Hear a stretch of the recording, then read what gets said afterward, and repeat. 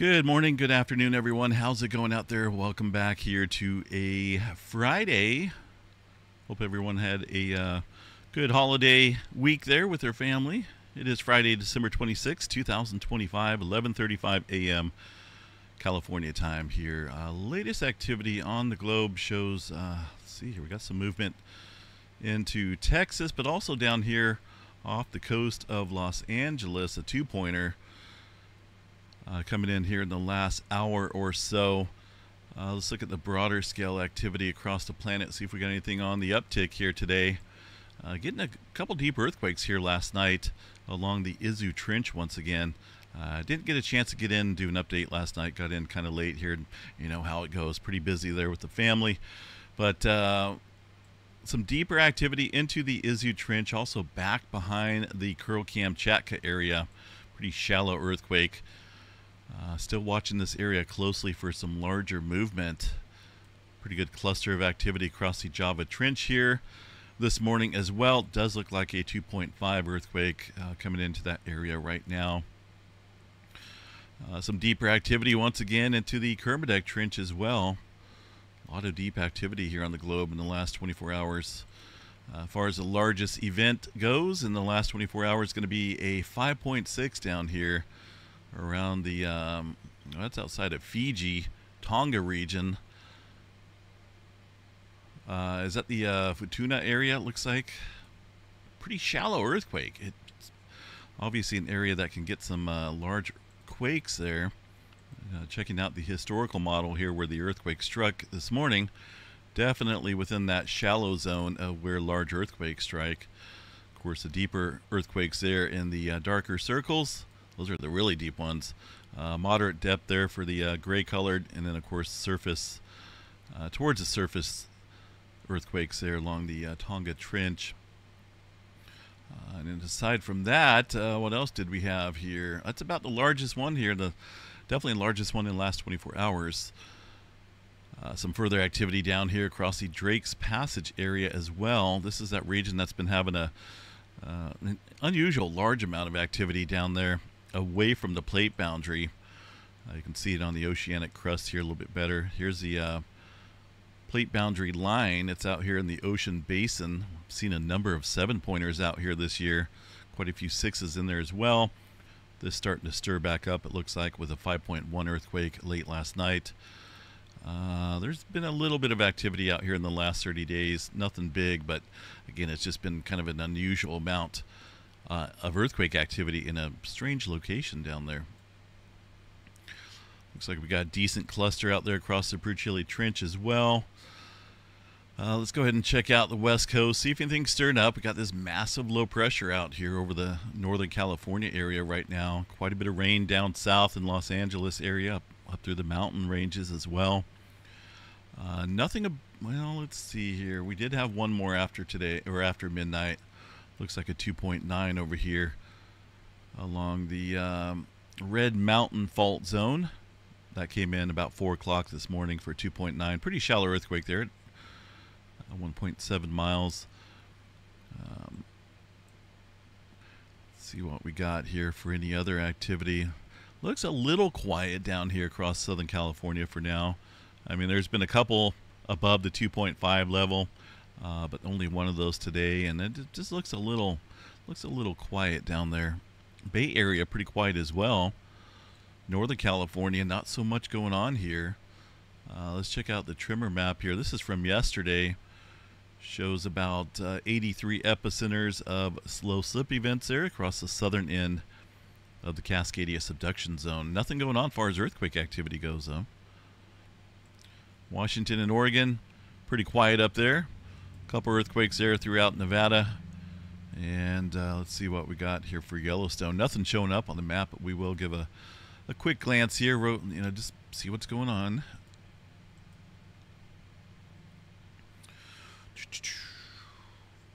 These seismograph stations here tells us what's going on here, and it, wow, almost looks like they've done an adjustment on this.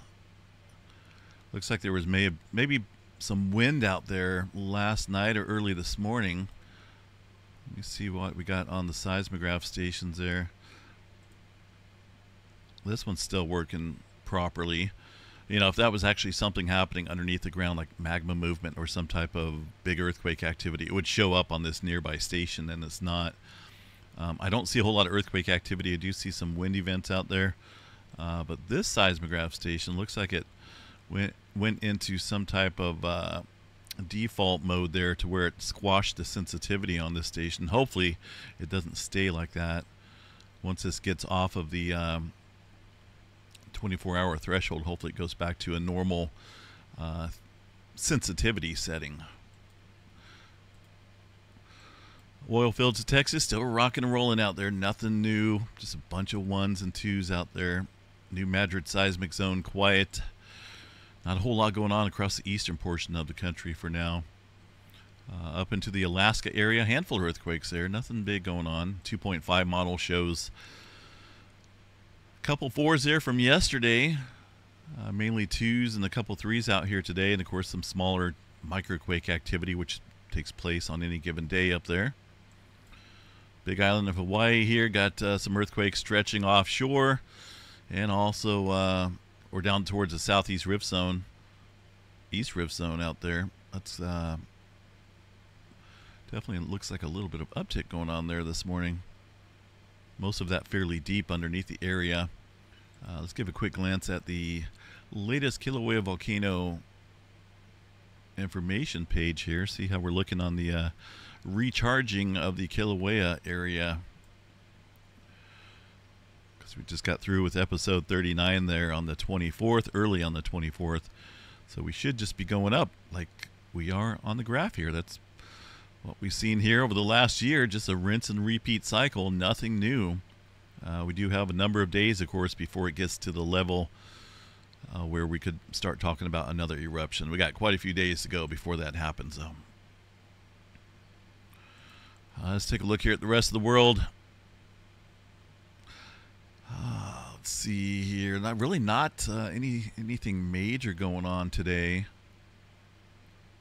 I mean, definitely a lot of deeper activity. We got 2 up north here into the Izu Trench from last night, and 2 down south into the that could be the Tonga Trench or maybe the Kermadec Trench there. But either way, definitely some deeper activity within these 2 zones. That should further stress the area out here. And got to keep an eye on Japan. Nothing big going on there for now, but it's an area of interest for sure. Couple 2s out there around the Turkey area. Nothing big. Let's take a look here at space weather activity. I'm sure we got a little bit better look here at the sunspot. And it's, wow, the leading edge, not so impressive. Back over here, it does look like there's some darker, deeper colors on that trailing edge of the sunspot. We'll have to look for, or we'll have to watch for that in the coming days, see what we got, see if that's of any interest there in terms of magnetic structure complexity, which we would look for solar flaring. But this is that massive sunspot that was out here weeks ago. It was literally a huge sunspot group that took up pretty much a quarter of the sun. I'm not even joking. It was a pretty big one. I'm sure you guys remember that. It is back around again. Looks a little weak though, but hard to tell though until we get a little bit better view of that, the rest of it that's out there on the far side. Far as anything else, let's see. We got one area up on the northeastern limb here. There's a little bit of close proximity there, deeper colors. That might be an area of interest as well for flaring. Looking at the UV image of the sun does show the magnetic lines here and some arching and some bright features there indicating some solar flaring going on. Nothing big, just in the low C flare category right now. Flare threat bumped up a little bit there to about 45% chance for an M flare. X flare standing at 5% chance for that strong flare. But we'll keep an eye on that. Coronal hole activity. We do have a couple different ones out there. Is this the latest one? It does look like this is the newest one. Little small coronal hole that's going to be facing the Earth here pretty soon, but it's not really directly squared up as far as the Earth-Sun plane goes. This has more of a northward component to it. But no major roars there in the forecast for now. A little quiet. As far as any close approach asteroids go to the planet here, we got really nothing of any major concern. All these are millions of miles away. That's a good thing. Weather outlook, we have that massive low pressure system there still lingering over California. That's going to scoot on by and kind of head east there, bring some snow across that area of the country, northern plains and the Great Lakes area.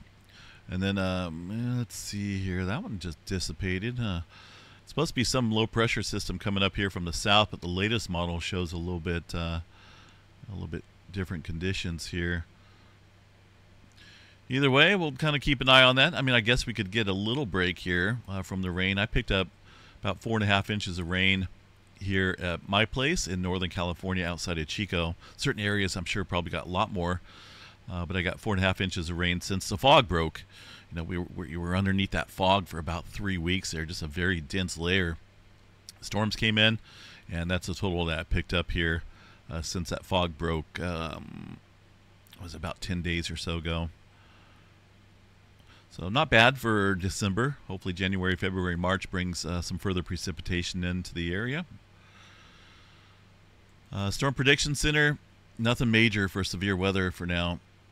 Just a general threat for some thunderstorm activity out here around my neck of the woods and stretching up towards the Wyoming area. What do we got here? Is this another deep earthquake? 1127. Yeah, another one popped up here. Unless that was on the globe and USGS finally putting it up there. Nope. That's a third deep earthquake here so far today. So a lot of deeper adjustment going on. 383 miles into that subduction zone here. So could be looking at an uptick here in earthquake activity pretty soon. These deeper quakes, they definitely get the ball rolling in terms of the plates out here. All right, I'm going to call it, folks. Enjoy your Friday. We'll definitely see you guys out here for the Friday night update. Like I say, last night was pretty busy. I don't miss too many nights, but I was super late and I was pretty tired. So, all right, have a good one. We'll see you guys out here later tonight for the Friday night update. Stay safe, everyone.